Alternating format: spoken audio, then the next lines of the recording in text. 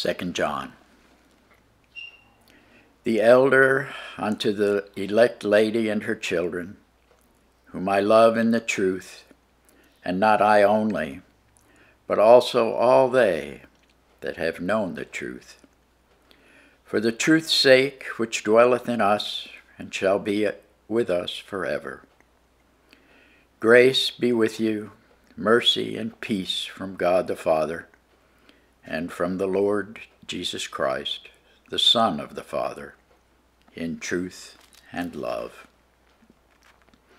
I rejoice greatly that I found of thy children walking in truth, as we have received a commandment from the Father.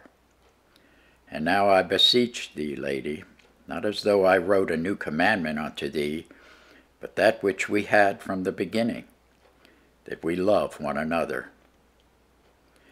And this is love, that we walk after his commandments. This is the commandment, that, as ye have heard from the beginning, ye should walk in it. For many deceivers are entered into the world, who confess not that Jesus Christ is come in the flesh. This is a deceiver and an antichrist. Look to yourselves that we lose not those things which we have wrought, but that we receive a full reward. Whosoever transgresseth and abideth not in the doctrine of Christ hath not God.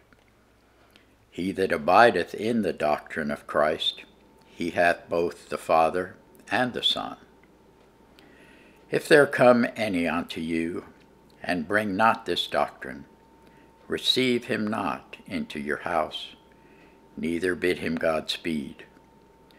For he that biddeth him Godspeed is partaker of his evil deeds.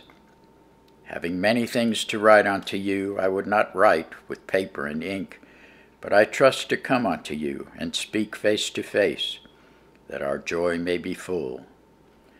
The children of thy elect sister greet thee. Amen. Thanks be to God for his word.